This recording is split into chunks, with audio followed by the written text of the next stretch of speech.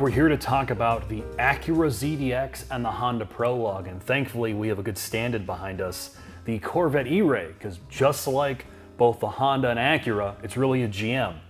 And this is peak GM behind us, Mark. I'm always going to be talking about vets. Look, I went to Detroit and I talked to the chief engineer off camera, and I interviewed the designer of this car to walk through the viewers why they would buy either the Prologue or the ZDX, because this is currently the future of Honda Acura, at least for the next couple years. These are their first EV products sold here in the US. Yes, the Honda exists in Japan and in Europe, but this is going to be their stopgap. Yeah, so this is going to be the biggest question. Why partner with GM for an electric car? Let's start there. So Honda, when you talk to their engineers, they are pretty honest. They did not want to waste the development money on a first generation EV that was not going to be competitive. They were late to the party and they knew it.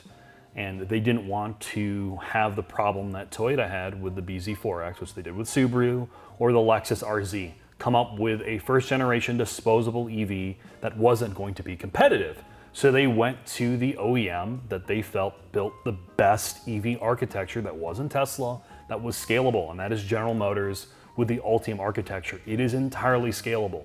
They can take that from everything from a Blazer EV to a Hummer EV. They can make it a truck, they can make it an economy SUV, or they can make it a premium vehicle. So in the case of the Prologue and the ZDX, the Prologue is essentially the Blazer EV, which means it's strut front, multi-link rear. The ZDX is the Lyriq. The Lyriq is multi-link front and rear, and it has optional air ride in the case of the ZDX. The Type S model is the sportiest variant. The way they got these things to drive like Acura is they went to General Motors, sent them an MDX Type S and some other, let's call it legacy driving signature Acura and Honda products, and went, engineer this car. To be entirely honest, whether Acura and Honda will admit it or not, they didn't do real automotive engineering, they did systems integration. They took the systems that GM built the entire car, they manufactured it, they did all the engineering, and went, I want you to change these variables, because cars are now essentially all software, to make it feel even more like what I'm used to, and they signed off yes or no.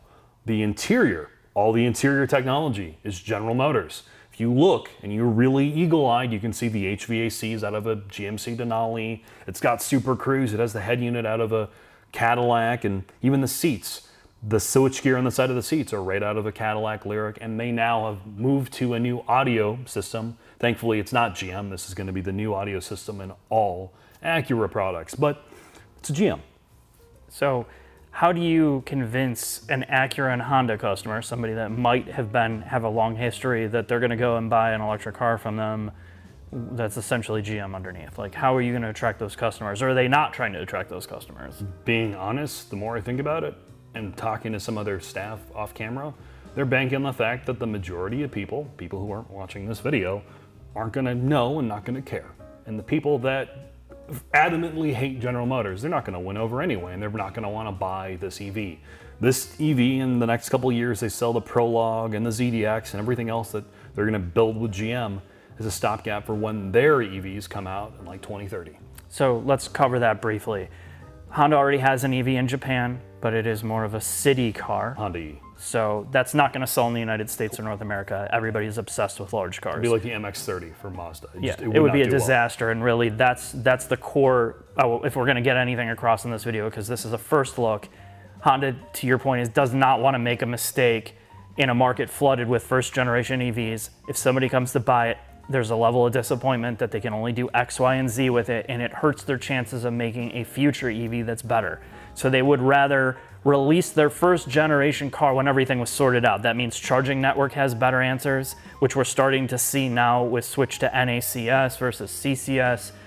Not only infrastructure, figuring out how to get chargers baked into the price so people can come home and have a charger installed, and some of the battery tech figured out, electric motor tech. By 2030, when Honda releases their next generation cars, you will be happy to go into a dealership that already has training for how to support an electric car. You have an infrastructure that's ready and all of the other things that go into releasing electric cars. So it's kind of smart in a way of, like, if you come into a dealership and you want an electric car, they have one. They have one to lease today. I think it's an interesting way to do it. I think it's a very, very conservative way to do it, but I would rather see something that's sorted out. Like, to your point, you drove the Lyriq and really liked it. So if the ZDX is anything like the Lyriq with some Acura spin on it in terms of suspension drivability and getting rid of some of that like generic boaty feel, bad audio system in the Lyriq, it could be a really good driving vehicle. Also, Acura and Honda is not Toyota or General Motors. They don't have the money, and they have to be smart with the resources they have. But I think it's time for us to hear from the designer. Hi, well, thanks for having me. So my name's Andrew Foster. I'm the exterior design lead for the Acura ZDX. I've been with Honda approximately 16 years, held various positions at both creative and management, but this was an exciting project for the design team in Torrance, and I'm happy to talk about it today. How did you figure out what was going to be physical in the control structure versus touch, and how did you find that balance between this being a futuristic product, this is an EV, this is for an early adopter in the Acura customer base, but also still feel like a normal vehicle? Oh, that's actually quite a tough question. I think obviously there's challenges. We have to share certain things, especially with the interior, the electrical architecture, the interfaces. For the team, it's about having that driver focused again. So we still have the meter, we have the center DA, and that we felt still built and emphasized this is a driver's car moving forward. Not just a laptop.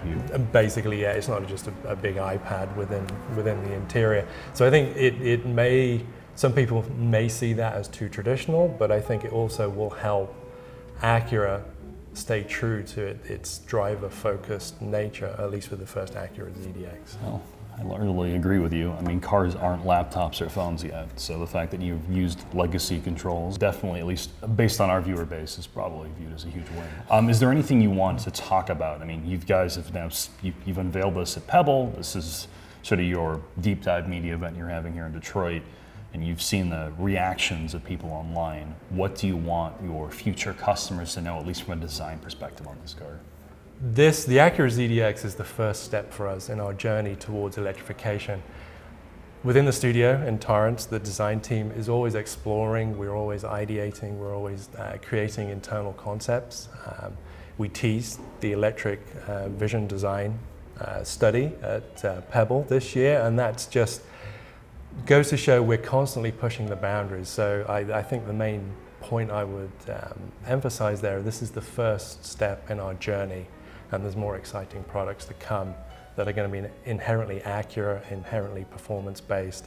And as the EV architectures evolve, it's going to enable us to really change up what performance means for electrification and Acura as a brand. It's going to be an interesting 5 to 10 years as we watch all of the legacy brands like Acura, Honda, Ford, GM start to move into the EV future, for better or for worse, and what you guys as designers are capable of doing with essentially ground-up platforms. So Mark, honestly, just to conclude this, if this car has some of the character of the MDX Type S, it has the better dealership and really service experience of an Acura product, you don't have to go to a crappy GM dealer, and you are a buyer who doesn't know or doesn't care that it's not a true Acura Honda product, you'll probably really like this thing.